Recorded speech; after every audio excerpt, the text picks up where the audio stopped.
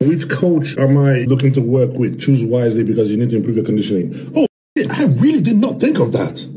Man, all this time, I just thought I just needed to just coast in there and just give it a go.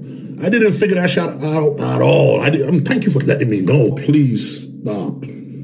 Stop. And just use common sense, please.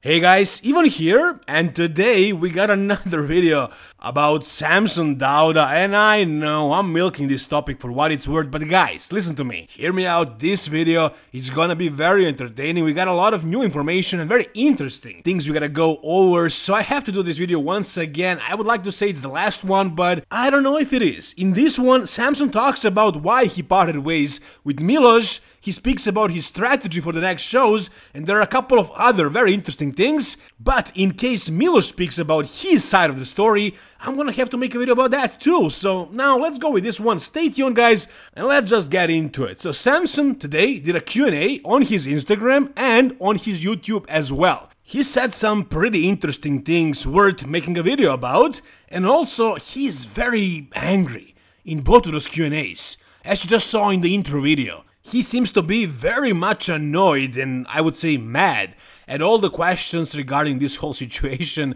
so that's also a very interesting part for me. It's very much unlike Samson. I don't know what got into him. This guy was not like that before. Personally, I feel like he's just burned out, and he actually answers that question as well.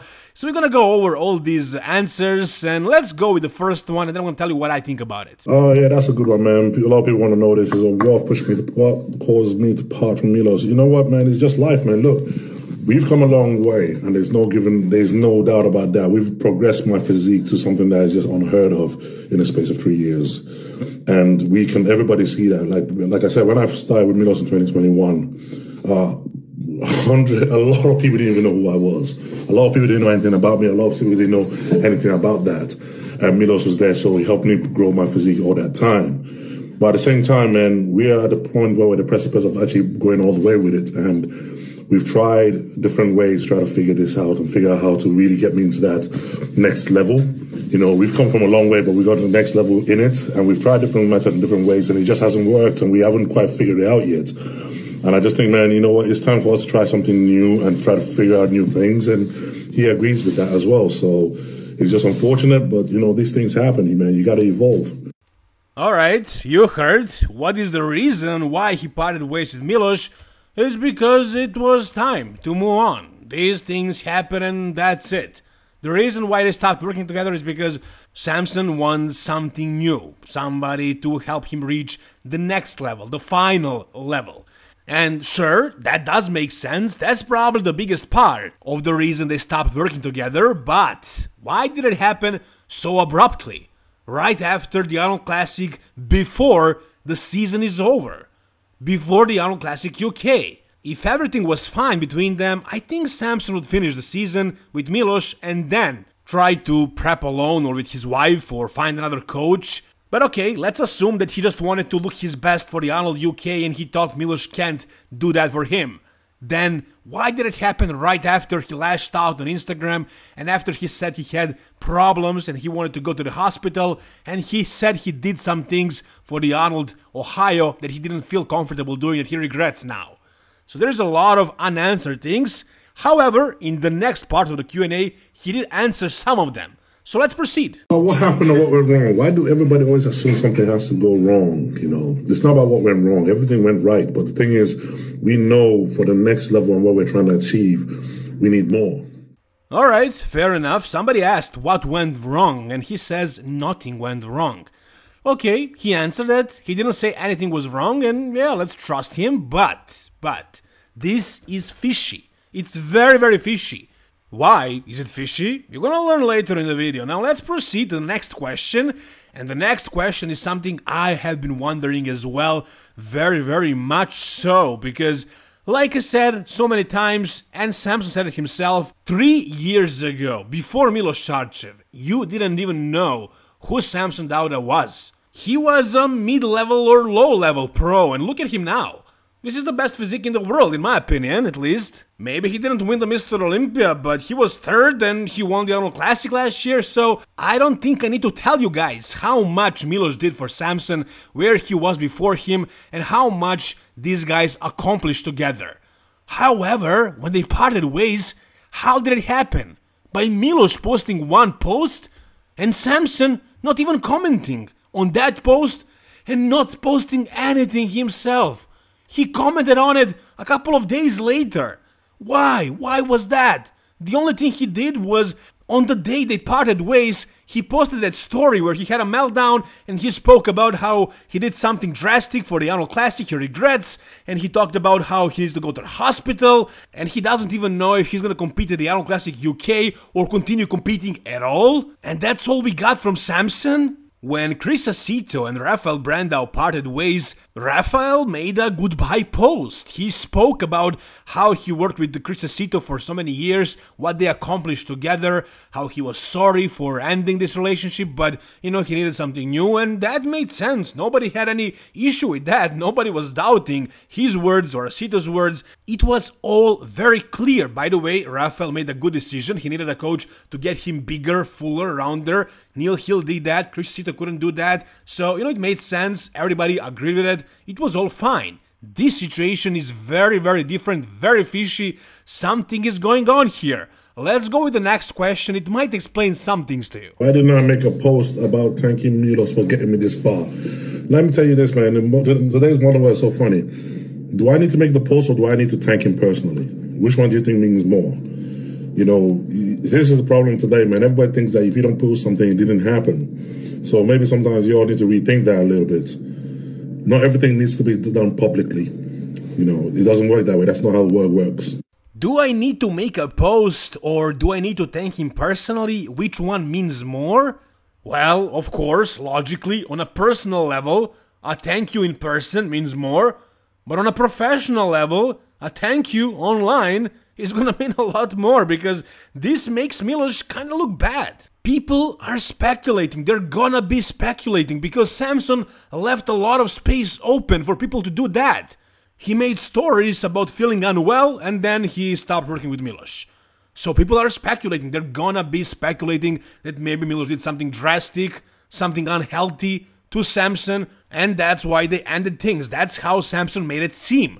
He doesn't say that though in the Q&A. He says that the reason is simply because he needs a new formula, somebody who is gonna pick him better. That's fine, I guess. Not every coach is perfect. Not every coach is perfect for everybody in all times in their careers. I get that. Maybe for this point of Samson's career, Milos is not exactly perfect for him. But he did so much for him. He did so much for him. It's really lame not to thank him publicly. Not to make a thank you post.